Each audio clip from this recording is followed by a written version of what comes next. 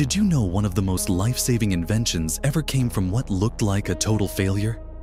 In 1965, chemist Stephanie Kwolek was working at DuPont, desperately trying to create lightweight materials for car tires during the oil crisis.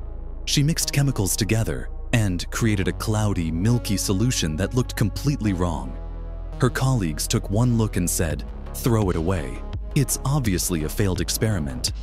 But Kwolek decided to test the strange mixture anyway, even though her supervisor warned it might break their expensive equipment.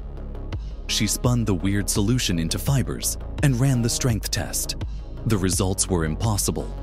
The fibers were 5 times stronger than steel by weight, stronger than any material ever created before.